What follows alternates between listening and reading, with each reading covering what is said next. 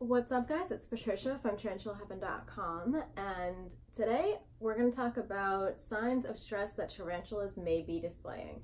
And I think this is most helpful for new tarantula owners because I think some of the first things that we're worried about when we first get a tarantula is avoiding being bitten. And this is actually something that you will come to find, but tarantulas are actually really anxious and quirky and just all around nerdy. And while you might be anxious about them, they're actually extremely anxious creatures themselves. And just from like my own experience with my Chilean rosehair Spidey right here, she's extremely anxious, timid, and a lot of tarantulas are like this. And even when they are giving you a threat pose or something like that, they're defending themselves because once again, they feel threatened and anxious. Tarantulas are basically the nerds of the spider kingdom. So a lot of times they display signs of stress that we might not even be picking up on, and there's a lot of things that we can do to reduce that stress so that they're less defensive and more comfortable in their environment. So I want to talk about these signs of stress so that if your tarantula is displaying them, you can calm them down, make them feel more comfortable, be their little spider therapist, and you can also avoid accidents and possible bites or flicking of hairs.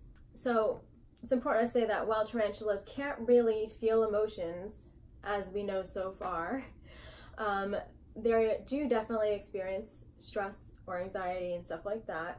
Whether it's just instinctual or it's like their regular fear response, they do experience these things, which drives their behavior. And, you know, they cannot tell us like cats or dogs when they're feeling afraid, but there are still some body language cues if you know them, and that's what we're going to talk about. One of the biggest signs of stress is the infamous threat pose. If your tarantula is throwing a threat pose, it's not because they're aggressive, it's because they're being defensive. They're trying to defend themselves and get you or whatever's bothering them to back off. And what they'll do when they're doing a threat pose, if you don't know what that is, that's when your tarantula will rear up, put its front legs up in the air, and expose its fangs to you. And that is a big warning sign that you need to get the hell out of there because a bite may follow. And this is what they usually do right before they prepare for a bite. And they are trying to make themselves look bigger, more scary, so that they can ward off any danger and discourage what they believe is a threat. So this is a major sign of stress for your tarantula, and you should definitely not ignore it. The other defensive thing that they do, and this is popular with New World tarantulas, Old World tarantulas cannot do this because they don't have the hairs, but they will flick their urticating hairs off the back of their abdomen. And this is a defense that sometimes comes before biting. This is something that New Worlds use, as I said. And these hairs are very itchy and aggravating. You don't want them near your face. You don't want to breathe them in. You don't want them in your eye. They're pretty intense. So if you notice that your spider is lifting its leg to kick at its abdomen, leave your tarantula alone. It is also getting very threatened and defensive and wants to be alone. Another sign of tarantula anxiety is when they hide behind their legs. And this is not to be confused with a death curl. A death curl is when all the legs curl up under the tarantula.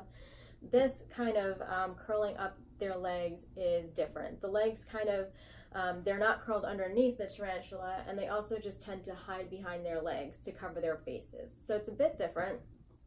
And if you look up the difference between that and a death curl, you'll be able to see the differences right away. But this is a sign that they are trying to hide. And for them, it's kind of like, I can't see you, you can't see me, I'm hidden. And so that is something that they will do. That's something that Spidey did, especially in the beginning when I didn't really know how to act gently around her and I didn't know what was setting her off. That would be something that she would do. She would constantly try to make herself small or invisible. And if you look at this pose, it even looks like they're scared. I mean, it's the scared body language. So you don't want your tarantula to be feeling like this. If you are bothering them or if you're moving around, banging around in their tank, and they're doing this, they are terrified. Please leave them alone or stop whatever you're doing. Now, tarantulas not only get stressed out when they feel threatened, like in the examples I gave before, but they also experience stress and feel anxiety when they're not comfortable. So something else that your tarantula might be doing is climbing. If you have a tarantula that's terrestrial, like Spidey, a ground-dwelling spider, and they are climbing inappropriately on their tank, It might be because something in their tank is bothering them. Tarantulas are very sensitive to their environments and just all things happening in their tank. They don't like things being messed around in their home. So what a lot of them will do is actually try to escape. We see this a lot in rose-haired tarantulas, especially in tarantulas who prefer very dry substrate. If there's any sort of dampness or moistness in there, they will actually do whatever they can to avoid touching it. And if you own a tarantula, you know how touchy they are about their space. So they will climb on the walls. So that's a sign of stress too.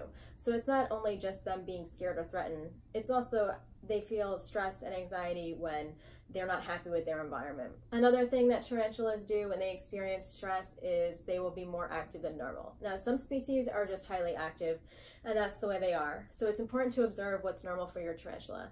But in a species like Spidey, who is a rosehair, they're pretty lazy, at least mine is, and I know that that's normal for her. I know that when she's happy, she's doing nothing, and if she is abnormally pacing or doing weird stuff in her tank, I know that she is feeling anxious. So what makes a tarantula anxious if they're being highly active? It could be anything from its environment, such as the substrate, as I mentioned before. It could be things being moved around. It could be prey items in the tank that are annoying them and they don't feel like eating. It could also even be a new decoration. That's been something that Spidey's dealt with before. It could really be anything. So being aware that your tarantula might be a lot more active right after a tank cleaning and might also try to climb the tank is something to definitely look out for and be aware of. And definitely, you know, plan ahead so that you can perhaps observe them a little more closely during that time in case they get into any trouble. And another sign of stress I want to mention is even if you do not see your tarantula kicking hairs, or if they're not kicking hairs at you, a physical sign of stress that you could definitely, you know, notice is that their abdomen might be getting bald spots. Now, tarantulas do tend to get a little bit bald when they're about to molt or when they're in pre-molt, but sometimes they just kick hair out of stress, and whether that's not directed at you or anything, they might be doing it when they're alone too. So noticing that is definitely important when you're trying to, you know, I guess gauge if your tarantula is being stressed out or not. But the main point is happy tarantulas do a whole lot of nothing. And that's something that I look for when I'm observing my tarantulas, is noticing how active they're being. And now tarantulas definitely do have seasons where they're more active than others. And that's where the observation comes in. You have to get to know your tarantula, what their cycles might be. How do they act on a normal basis? What's their temperament like? Because every tarantula is different. But if your tarantula is normally lazy and that's when all is well in their tank, definitely being aware of when they are very active and when they are more irritable. That can kind of help you troubleshoot and make sure that your tarantula can be returned to its happy space and not feeling anxious. And just getting these anxiety and stress signs taken care of, and, you know, making sure that your tarantula is comfortable, that definitely decreases your chance of being bitten or haired, or your tarantula's chances of being hurt, and just making sure that they thrive. So thanks for watching, guys. If you like that, please give me a thumbs up or subscribe. And if you have any other ideas of how tarantulas exhibit stress, please let me know in a comment below. And if you are interested in getting more tarantula news, facts, stories, please subscribe to my tarantula newsletter. It comes out every single Tuesday, and I will put a link to that in the description below. But anyway, guys, thank you so much for watching, and I will catch you next week. Bye.